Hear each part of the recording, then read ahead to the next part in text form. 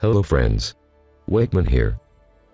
God is rising up Elijah in this generation to expose the deceptions, and because of that, the satanic narcissistic establishment is in full panic mode, thus unleashing their weaponized trauma abuse on their victims.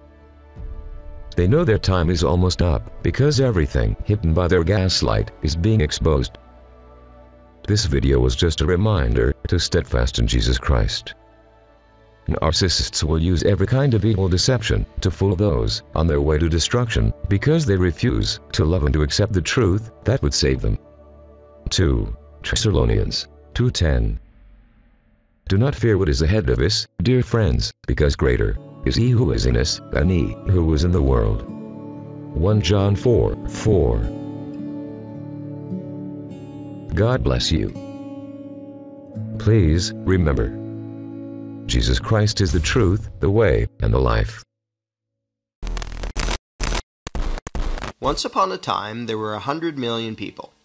They had different interests, different beliefs, different occupations, but for the most part, they got along pretty well. Then one day, a gang of a few hundred people showed up. Need to zoom in some more to see them. I know they're there somewhere. Zoom in. There they are. And this gang of a few hundred said to the throng of 100 million, "From now on, you all have to give us a cut of everything you earn." This is an accurate graphical comparison between the number of American taxpayers and the number of U.S. congressmen. And the throng said, "Gosh, do we have to give you a cut of what we earn?" And the gang of a few hundred said, "Yes, you have to." And the throng said, "Well, okay, I guess we have to." And one little troublemaker asked, "What if we don't?" The gang of a few hundred didn't like this and said, "If you do not comply, we shall unleash upon you our legions of enforcers." Oh, there's more. Look at this. They just keep coming. Go! Go inside! Get inside! Get inside! Get inside! Get in your house now! Let's go! Light him up! Go inside now! Get in the house!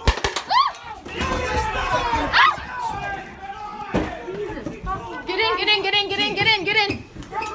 Get in! Oh, God, that hurt. And the throng cried, "Oh no, please don't. We will comply, we will pay." This is an accurate graphical comparison between the number of American taxpayers and the total number of IRS employees. Time went by, and the gang of a few hundred said, "Now we want more of what you earn." And this kept happening over and over again, until eventually some of the throng were paying almost half of what they earned to the gang. Whenever the gang demanded more, the throng would say, "Golly, we're already having a tough time. Do we really need to give you even more?" And the gang always said, "Yes, you must, or we shall unleash our legion of enforcers." Now the gang of a few hundred was getting trillions of dollars every year, spending it on wars and pyramid schemes, giving away goodies to their friends, buying influence, and doing lots of other things. And some of the throng started saying, "We don't really like the war you're waging with the money we give you. Do we really have to be paying for that?" And the gang said, "Yes, we demand it. Don't make us send out our legion of enforcers." And some of the throng said, "You're taking our money and giving it to huge corporations and giant banks, and some people who just don't want to work. A lot of these things we don't like." And the gang said, "We don't care. We will decide how to spend it. You just do as you're told, or else." And the throng said, "Okay, I guess we have to."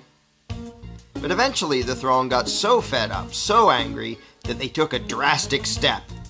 One day they said to the gang, "We don't like what you're doing. We want a new gang." And after pouring a huge amount of time and money into the effort, they replaced the gang with a new gang. Then the throng pleaded with the new gang, "Now, at long last, can we keep our own money, or at least keep more of it?" And the new gang said, "Sorry, but after much discussion, we've decided that you can't. You have to keep giving us what you've been giving, in fact, a little bit more than before." The throng was distraught and said, "This is dreadful. But after all, what choice do we have? I mean, they say we must comply, and they have that scary legion of enforcers. We're powerless against them. We'd better just do as we're told." So they did as they were told, got poorer and poorer, and lived miserably ever after. But after all, what else could they have done? What power could this throng possibly have compared to this gang of a few hundred and their enforcers? What chance would this thing have against this thing? How could these 100 million people ever hope to successfully resist the awesome power of this tiny little dot? In case anyone missed this, let's review. Here's them. Here are their enforcers. Here's us. Them, us. Them, us. Does anything about this seem just a little strange to you? Are you perhaps wondering, why does the throng need the permission of the dot to do anything? Why do these people feel the need to ask this tiny little dot if they can keep more of what they earn? Why would they spend year after year literally begging for lower taxes from this little dot? Is this dot just really darn intimidating? Is it very persuasive in its reasoning? To be blunt, why would this throng give a rodent's backside what this tiny little dot wanted?